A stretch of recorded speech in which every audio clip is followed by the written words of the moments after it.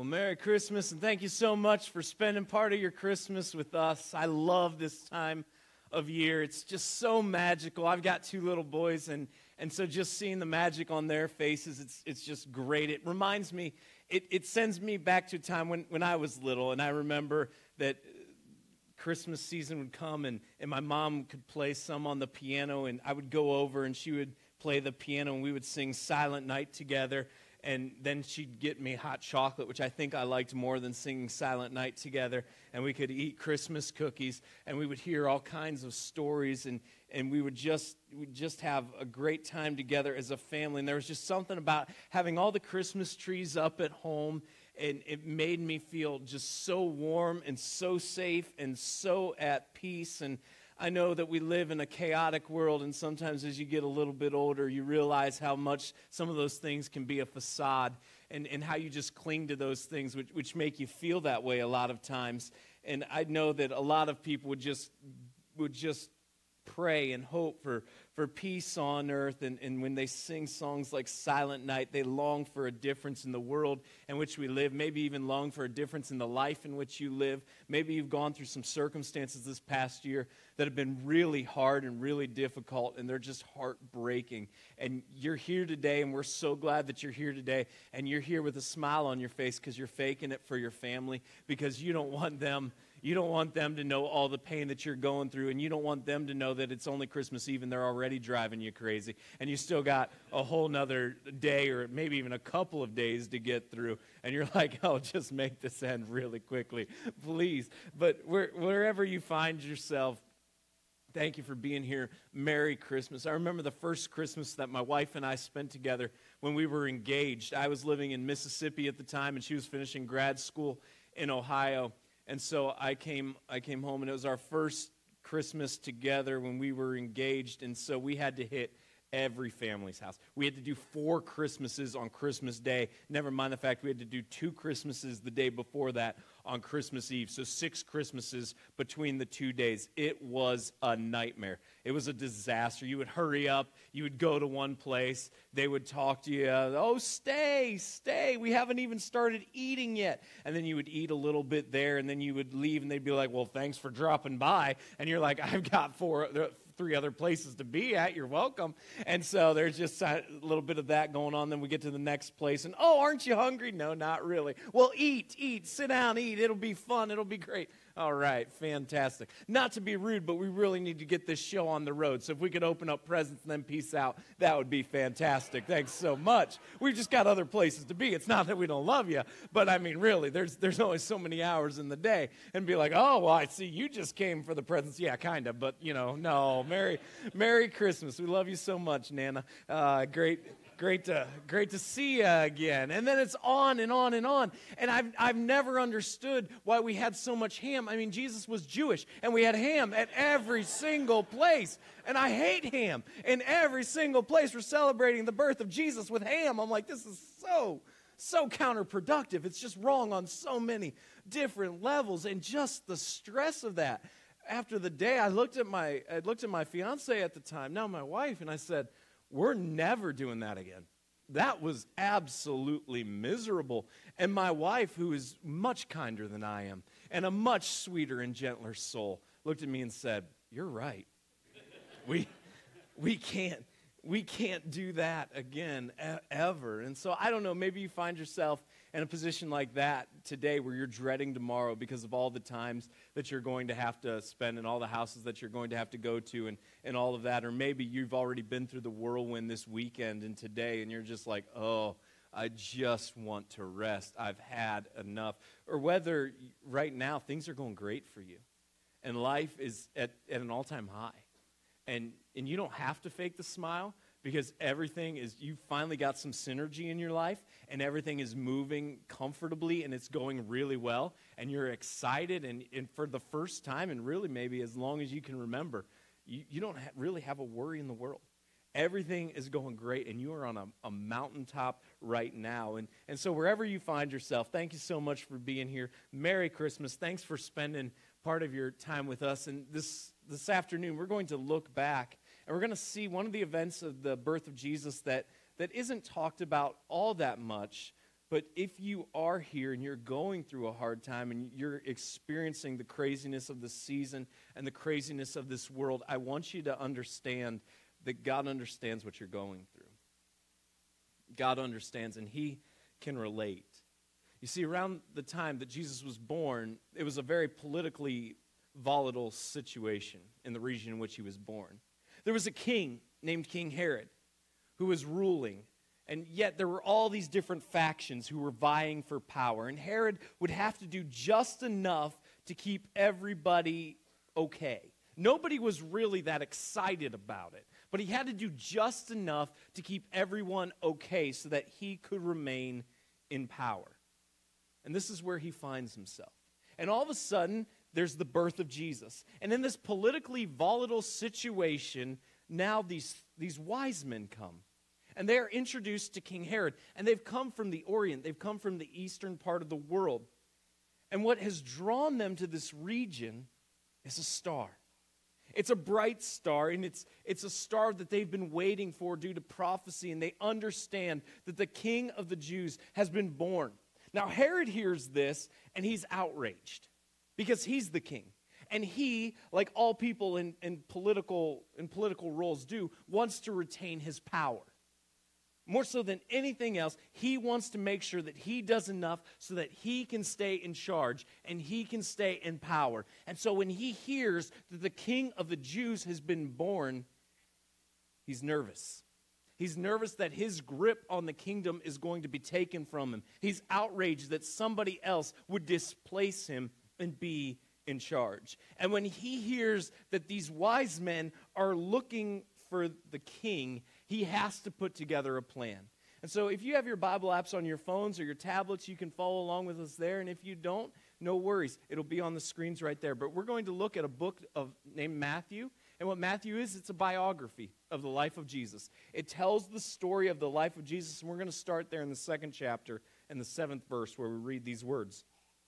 Then Herod summoned the wise men secretly and ascertained from them what time the star had appeared. And he sent them to Bethlehem, saying, "Go and search diligently for the child. And when you have found him, bring me word, that I too may come and worship him." After listening to the king, they went on their way, and behold, the star that they had seen when it rose went before them until it came to rest over the place where the child was. When they saw the star, they rejoiced exceedingly with great joy. And so what we see right here is Herod lies. He develops a plan, and he lies to them, hiding his true agenda, but he wants them to think his agenda is one thing, and that's that he can celebrate the birth of Jesus, when in reality, his agenda is to go and to destroy Jesus. That is the agenda that Herod has. And so he lies to the wise men, and he says, when you discover him, when you find where Jesus is, make sure you let me know so that I can come and celebrate just like you're coming and celebrating, so that we can all join hands and sing Kumbaya and be so excited that Jesus has been born, when in reality he wanted to destroy him.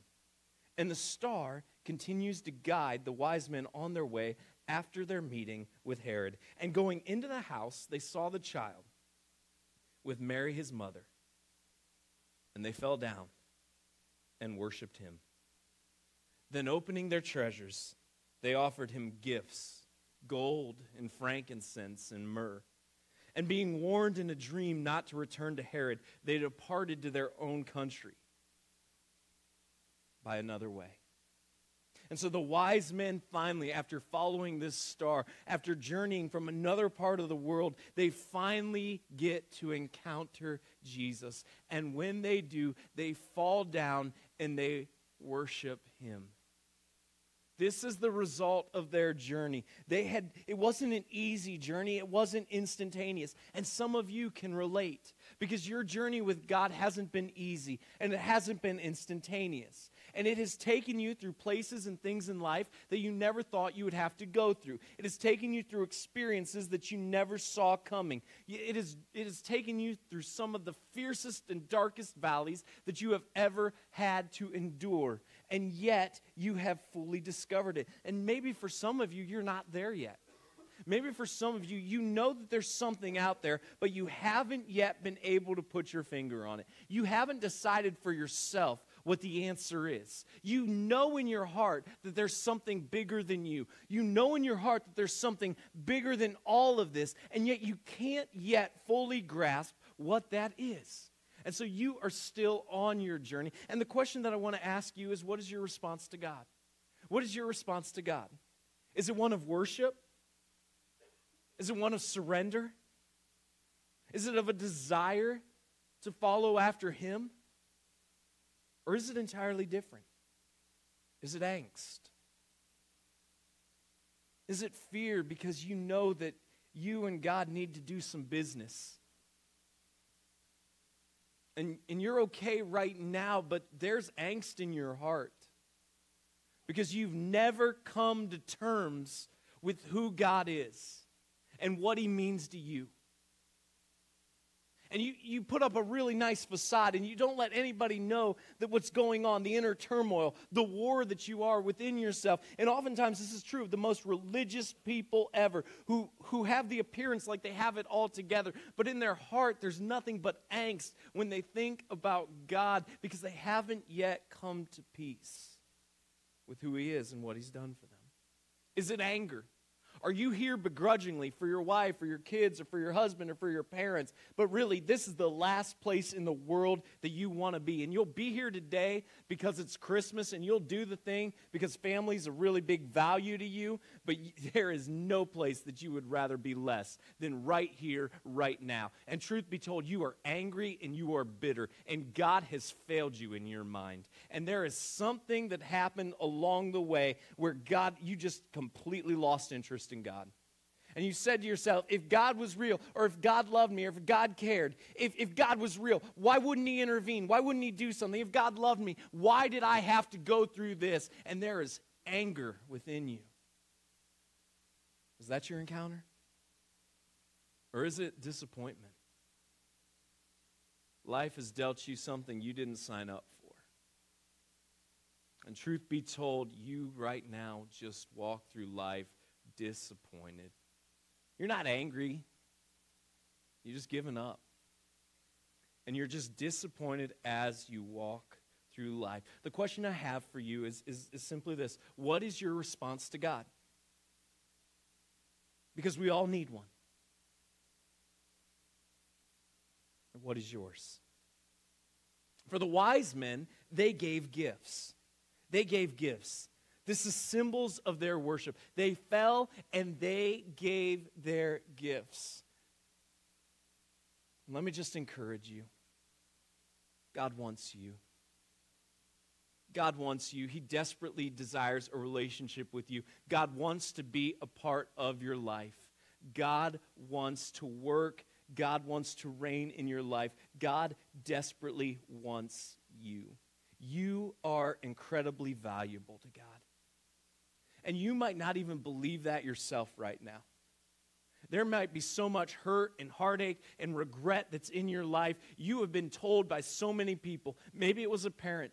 Maybe it was a teacher. Maybe it was both. You've been told by so many people. Maybe it was a lover. I don't know. But you've been told by so many people that you are nothing and you have no worth and you have no value. And the only value that you provide in this world is what you can provide for them in a moment or in an instant. And any time that you exist and you don't do that, you are just reminded that you are worthless and you're not good enough and you will never, ever measure up. And I want you to know that nothing could be further from the truth. There is a God who desperately loves you, who desires a relationship with you at your core, who designed you with unique gifts, who designed you with unique abilities, and who loves you more than you can ever imagine. And so if you have been beaten down, if you've been discouraged, if you've been broken, if you have been told that you're not good enough, if the people that you have loved have hurt you the most with their words and with their anger, and you started to believe that lie, I'm begging you to give yourself a gift today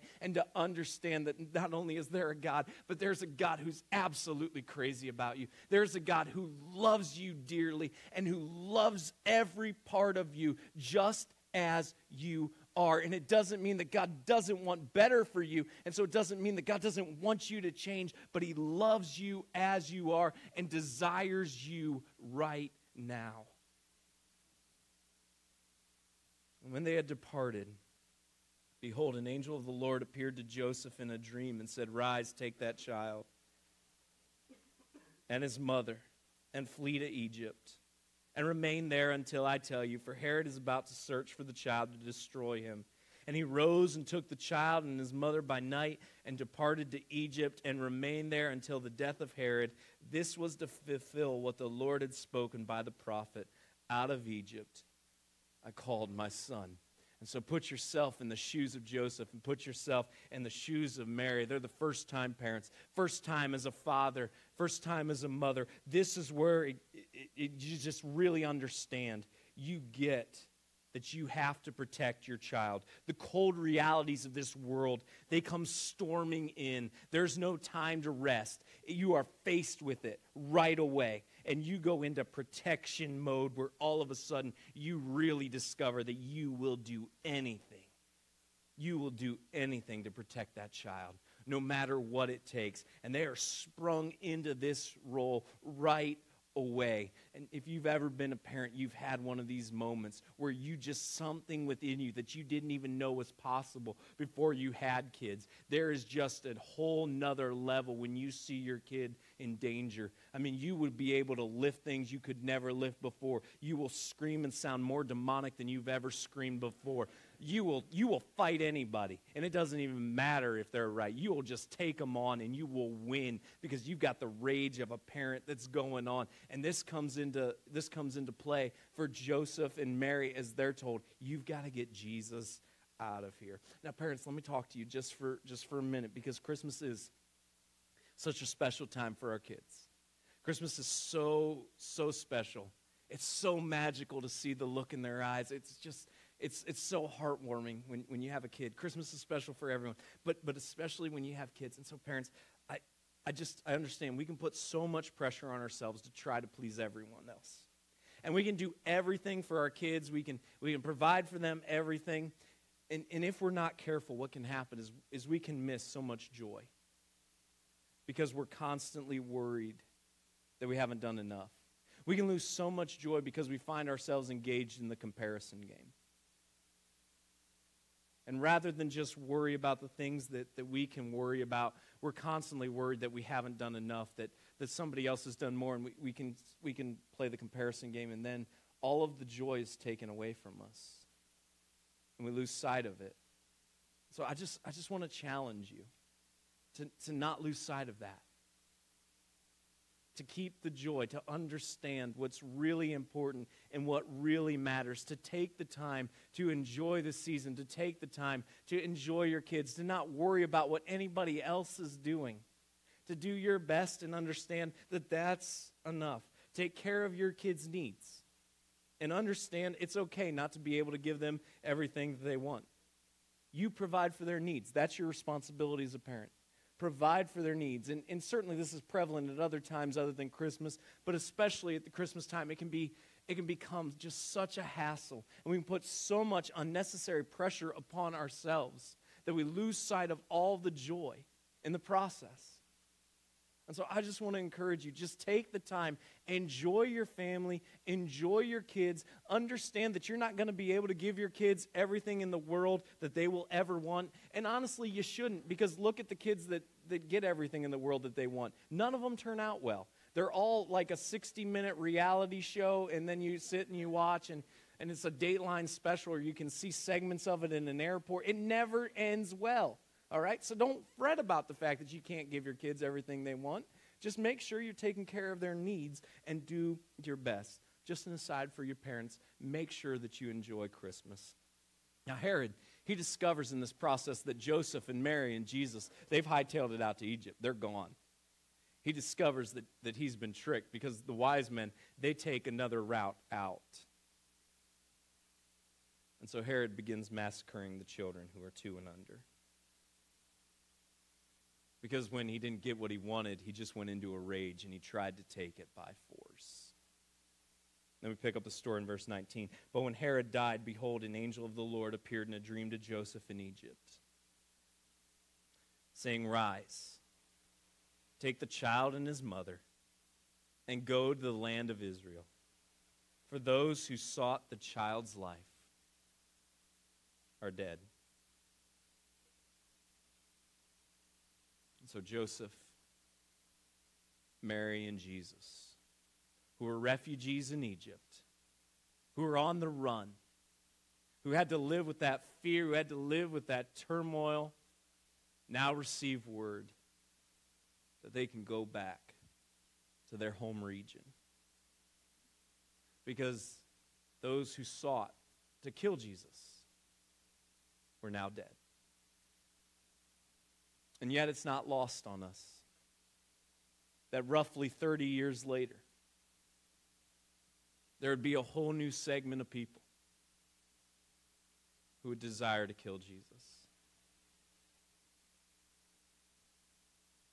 This is, after all, why we celebrate Christmas. See, had Jesus just come to this world and been born, it's a miraculous story, and it's fantastic, but it doesn't change the outcome for us. Jesus had to come with a purpose. He had to come with a mission. Because each of us have a problem.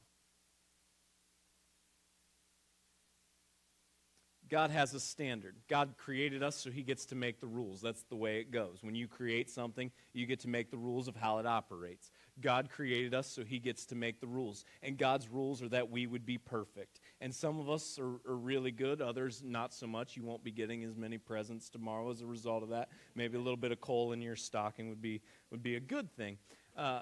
But some of us are going to be getting lots of presents tomorrow, and our stockings will be full. Others of us, not so much. But the reality is, it doesn't matter. It's not whether or not we're good enough. That's not God's standard, because we can't make it. There is no answer of what's good enough. God's standard is perfection. And we all fall short of that standard. Every single one of us, because of choices that we have made, because of things that we have done, because of things that we regret, and if we could, we'd take them back, but we can't. And all of us have those things in our lives, but they mark us, and they change us, and they hurt us, and it just changes us at our core a little bit. And so all of us have those things, but they're imperfections. And it doesn't mean that you're a bad person per se. It just means that you're imperfect. And the problem is of what God's standard is. And God's standard is perfection.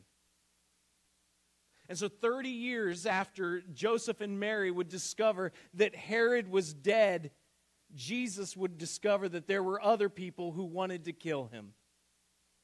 And this time he wouldn't run. This time he wouldn't flee. This time there was no escape plan, because this time the plan was to die. And in a weird way, this is what we celebrate about Christmas. We celebrate the fact that God loved us enough to come and to join us and to come and to rescue us. But as we celebrate, we have to understand that the ultimate reason that we celebrate is because the birth of Jesus was the first step in leading to the death of Jesus. So that we could be changed, so that we could have hope, so that we could have a relationship with the God who created us that we rebelled against. This time, Jesus would not run. This time, he would fulfill the reason that he came. And he would die. Because that's the cost of our mistakes. That's the cost of our imperfection. And in God's economy, the death of Jesus, who is innocent, covers my mistakes. The reason we celebrate the birth of Jesus is because he came to die. And yet, as grim as that sounds, there's hope. Because Jesus wasn't simply human. Within Jesus is the fully divine and full humanity on display in one. And so Jesus, being God, is greater than death because he is the creator and the author of life. And 3 days later, after dying upon a cross, after being willing to lay down his life to fulfill the reason that he came, he rose again from the dead, proving that God was bigger than any mistake that we had ever made, proving that God was bigger than any criticism that we will ever face, proving that God was bigger than any doubt or unbelief or anything that we could possibly do, proving that God loved us and desired to have a relationship with each and every one of us. And that is why we celebrate Christmas. We celebrate the fact that Jesus came, but he came to save us and set us free. And this is the gift that is greater than any other gift. And the gift we celebrate this Christmas day. God, thank you. Thank you for your love for us. Thank you for saving us. Thank you for setting us free. God, I pray for the person here right now who doesn't have hope. I pray for the person here who feels just so empty. And whether they're angry or disappointed or just full of angst, God, I pray that you'd help them see the truth, that your incredible love for them is immense. And I pray, God, that this Christmas would be a time where they receive the greatest gift that has ever been given, and that's to have a relationship with you through what your Son Jesus has accomplished on our behalf. God, I pray for the person here who's just life is perfect right now, and everything's going great. And I pray, God, that in that perfection, I pray, God, that in this season where things are so good that they wouldn't lose sight of their need for you and what really matters. And God, I pray for just the person who has no hope. Help them experience hope. Help them experience love, and help them experience peace. Being willing to come to the place where they admit that they have fallen short and there are imperfections in their lives, what the Bible calls sin. And yet, God, that you're bigger than that. So, God, I pray that they would give that to you, understanding that you came, but you came to save us and set us free. That they would place their hope in your Son, Jesus. And they would have a relationship with you. Thank you, God, for your love for us. Thank you, God, that we can have peace. Thank you, God, for all that you've done. In your Son, Jesus' name we pray.